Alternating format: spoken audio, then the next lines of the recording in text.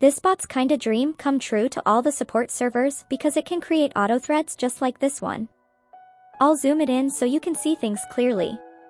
As you have noticed, when someone sends a message in this channel, the bot creates auto thread and all their message gets transferred in that thread. Now without wasting any time, I'll show you how to do it. Just follow me. Use this command /autothread enable.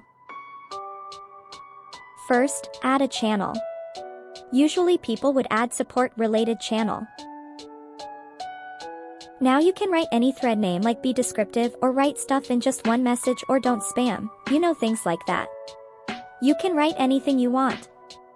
Now this part is important, you must add ignore bots. Add lock threads too. Which means when the bots creates a thread, it will be locked first so nobody can send messages unless a staff drops by and unlocks it. This will prevent other people from mini-modding. And I think that's it, just hit enter.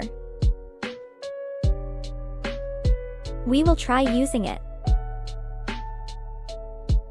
And as always it worked. I forgot to mention that you can also pick private threads. If that's enabled, it will create 2 threads, public and private ones. But I suggest you use Ticketbot if you want private threads. I think that will be easier. Anyway, if you want decors, just join my Discord server. I hope you guys already know that my server has a bunch of different decor and layout channels. I mean, it's just a wide variety. And I can guarantee you that you can find any free to use and SFW decors here. And I don't have anything else to say. If you like my video, hit like and subscribe button. It motivates me to make more and more new videos. So that is it. Thanks for watching. Take care.